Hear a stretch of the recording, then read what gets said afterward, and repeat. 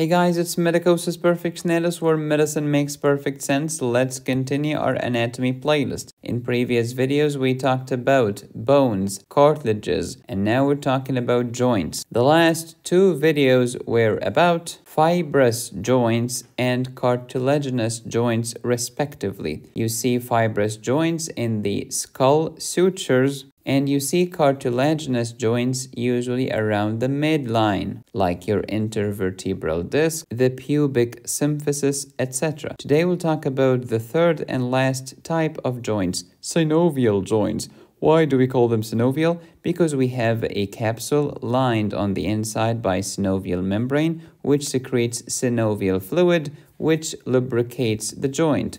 What's a joint? It's an articulation between two bony surfaces. So far, I have more than 25 anatomy videos on this playlist. Before watching this video, please watch the video titled Bony Markings or Features before this one. And you will need to focus on the articular surfaces of bones, because this can determine the type of the joint. Cartilages had three types: hyaline, fibro, and elastic. Pause and review. Joints also have three types: fibrous, cartilaginous, and synovial. Fibrous joints or synarthroses include the sutures of your skull, the interosseous membranes, and gomphosis, the peg and socket. Number two, cartilaginous joints or amphiarthroses. Why amphi? It's like an amphibian. It's kind of in between fibrous joint, which allows no movement, and synovial joints, which can allow wide movement. Cartilaginous are in between, limited movement. Cartilaginous joints include synchondrosis and symphyses. Synchondrosis is the growth or epiphyseal cartilage plate, which is hyaline cartilage.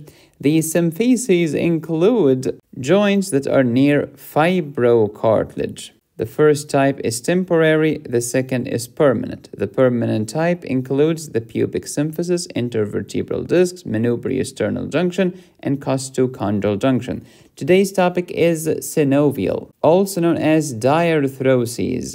Dia means true or certain. That's why we say diagnosis. Dia means true or certain. Gnosia means knowledge. Who is an agnostic? A means no, gnosia means knowledge, agnostic, I don't know. I don't know whether God exists or not. That's an agnostic. So diagnosis means true knowledge of the disease. Similarly, diarthroses mean true joints. Synovial joints are the true joints, can give you wide range of movement. They do have an actual joint cavity, unlike the previous two types. That's why we call them diarthroses. They are true, baby. We're talking about a capsule, synovial membrane, synovial fluid, the whole shebang. That's a true joint. Examples include most extremities joints are synovial, like your shoulder, elbow, wrist, hip, knee, and ankle joints. Atlantoaxial joint is synovial. Acromioclavicular, synovial. Costovertebral, synovial. TMJ, temporomandibular, synovial. The famous sacroiliac, also synovial, as well as intercarpal and intertarsal joints. Again, the joint is articulation between two bony surfaces. Here is a bone, here is a bone. Each bone is covered with articular cartilage. What kind of cartilage is this? Hyaline cartilage, surrounded by a lovely fibrous capsule, which has a lot of collagen. This fibrous capsule is lined on the inside by synovial membrane, which lines everything in the joint except the articular surfaces, and if there is a disc or a meniscus in the middle, it will not be lined by synovial membrane. The synovial membrane's function is to secrete synovial fluid. The function of the synovial fluid is lubrication, which makes your movement way easier. Ask any patient who suffers from synovitis. How does it feel? Very stiff. That's why patients with rheumatoid arthritis or systemic lupus erythematosus or psoriatic arthritis all complain of stiffness. Sometimes part of the synovial fluid will protrude through an opening and then will go to the outside. This is called a bursa. It's a protrusion of the synovial membrane through the joint capsule via an opening or an aperture. Bursa can protect you from impact. They can facilitate movement and provide some lubrication. Therefore, where can I find synovial fluid? Well, you'll find the synovial fluid in the synovial joint, of course, in the cavity, in the bursa, and sometimes in the tendon sheaths. Please take a moment to enumerate all of the synovial joints listed here. 2 bones, joint capsule, lined on the inside by synovial membrane, also known as synovium, which secretes synovial fluid. Sometimes the joint will have an accessory ligament outside the capsule for extra protection and stability. These are unstretchable fibers, tons of collagen. We can have other non-accessory ligaments, also for stability. Remember, that's the function of your connective tissue. The synovial membrane lines the internal surface of the joint. Everything except articular surfaces are not lined by the synovial membrane. And if I have an intra-articular disc or a meniscus, they will not be lined by synovial fluid. What are these intracapsular structure? We said the disc and we said the meniscus. The disc is found in the sternoclavicular joint, for example, which divides the joint space into 2 compartments. The menisci are, of course, found in your knee joint. Sometimes a tendon will squeeze into the joint, such as the tendon of the biceps squeezing into the shoulder joint, or the tendon of the popliteus muscle squeezing in your knee joint. Ligaments can exist inside, such as the cruciate ligaments, anterior cruciate and posterior cruciate of the knee joint. Blood supply of the joint, tons of blood, anastomoses around the joint, very important. That's why if I have septic arthritis, which is an infection of the joint, let's say the knee for example, this can spread very quickly to the bloodstream, causing sepsis and septic shock, which can kill me. That's for the blood. As for the nerve supply to the joint, it follows Hilton law. What's that? Hilton said, if some nerve fibers are already coming this way to supply the muscle, the same stinking nerves will also supply the joint. That's Hilton law. Remember that the main nerve supply to the muscle is motor and some sensory. We'll talk about that later in physiology. These will help your central nervous system understand the degree of stretch, for example, in the muscle. But the nerve supply to the joint is sensory only. We call them the articular nerves. What kind of movements can happen in a synovial joint? They could be gliding movements back and forth, angular movements such as flexion, extension, adduction, abduction. We talked about them in a separate video in this anatomy playlist. Rotation, just like rotating your neck to the right and to the left. The atlantoaxial joint is synovial. That's a rotation. Circumduction, when you move your shoulder in all directions, it's called circumduction, which is a combination of flexion, abduction, extension, and adduction. Everything. What are the factors that determine the joint stability? Many factors. Number 1, bony factors. And this is a big difference between the shoulder joint and the hip joint. The shoulder joint has a very shallow socket on your scapula. That's why you can easily move it, but everything has trade-offs. It's easily dislocated. Conversely, the hip joint has a very deep socket. What's the good news? It's very difficult to dislocate the hip joint. What's the bad news? It's not as flexible and not as mobile as your shoulder joints, unless you are a ballet dancer, but every rule has exceptions. Next, capsular and ligamentous factors. If the capsule is thick, the ligaments are robust, you will have a stable joint. Third, muscular factors.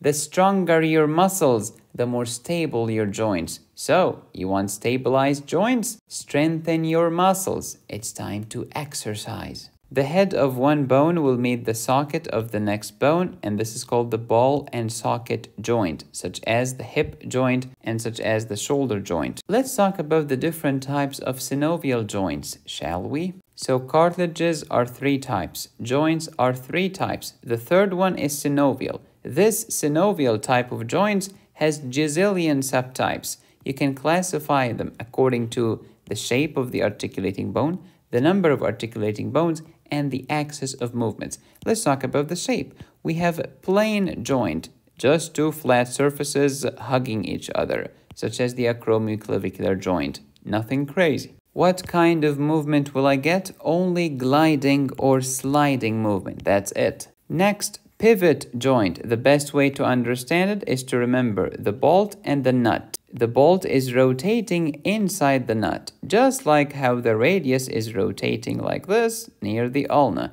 And don't forget this annulus. So example of the pivot joint is the superior radioulnar joint in your forearm. What kind of movement is possible? Rotating around one axis. What do you mean? Rotating around a longitudinal axis. Next, the hinge joint, like the door hinge. The movement will occur around a transverse axis, such as the elbow joint and the ankle joint. Next, ellipsoid. We have a convex surface here and a concave surface receiving it here. Example is the wrist joint. This will allow movement around two axes. For example, you can flex and extend, but you can also adduct and abduct your wrist. Next, condylar or bicondylar joint, like the knee joint. Two convex condyles are hugging two concave articular surfaces. The condyles belong to the femur, the concavities belong to the tibia. The main movement here is flexion and extension, and you can have some very limited rotation as well. Next is the saddle joint. If you look at the saddle carefully, it is concave if you look at it this way. But if you look in another plane, it is actually convex. So it's the same saddle, the same donkey. One surface is concavo-convex. Ooh. And this will articulate with another concavo-convex bony surface. This happens in the first carpometacarpal joint of your thumb. And if you've watched my rheumatology videos, we have talked about CMC1 before in a disease known as, let me know the answer in the comments. Which rheumatological disease has inflammation of first carpometacarpal joint specifically? Based on the shape, the last type is the ball and socket joint. This is the easiest one. Shoulder and hip, wide range of movement around many axes. Classification depending on the number of the articulating bone could be simple, compound, or complex. Simple joint, just two bones. Look at this, that's a simple joint. How about compound joint? More than two bones, such as your elbow, for example. Complex is the one that has the whole shebang. It has bones, it has discs or menisci, it has ligaments, it has everything you want. Let's take it to the clinic. If you remember my video on rheumatoid arthritis, what did we say? It's an inflammatory arthritis, not just local inflammation. Systemic inflammation all over the body. It can affect small joints mainly, more common in females than males. It's a chronic disease with acute flares. If you do joint fluid analysis during the acute attack, you'll find tons of neutrophils because it's an inflammatory arthritis. And every inflammatory arthritis has what? Synovitis, which means what?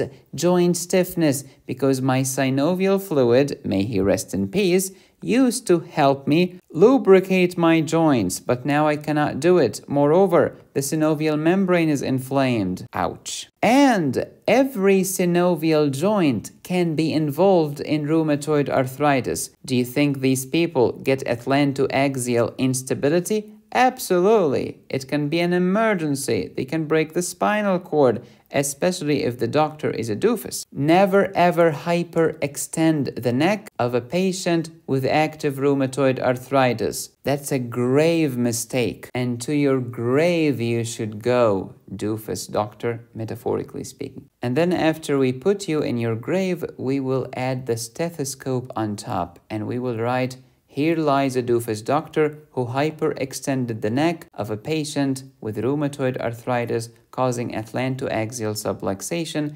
and quadriplegia. I am yelling at you because I want you to remember this, because I want you to take good care of your patients. Do you think patients with rheumatoid arthritis can suffer from acromioclavicular problems? Yeah. Costovertebral problem? Yeah. TMJ, big time. Sacroiliitis, big time. Not just rheumatoid, but also the seronegative spondyloarthropathies like ankylosing spondylitis. All of the inflammatory arthritides can have synovitis, because medicine makes so much sense once you understand what the flip you're talking about. To learn more about rheumatological diseases, just watch my rheumatology playlist here on YouTube. More than 75 videos. If you want to learn about orthopedic surgery and cardiothoracic surgery and trauma surgery, download my surgery high yields course at medicosisperfectionalis.com. Thank you for watching. Please subscribe, hit the bell, and click on the join button. You can support me here or here. Go to my website to download my courses. Be safe, stay happy, study hard. This is Medicosis Perfectionalis, where medicine makes perfect sense.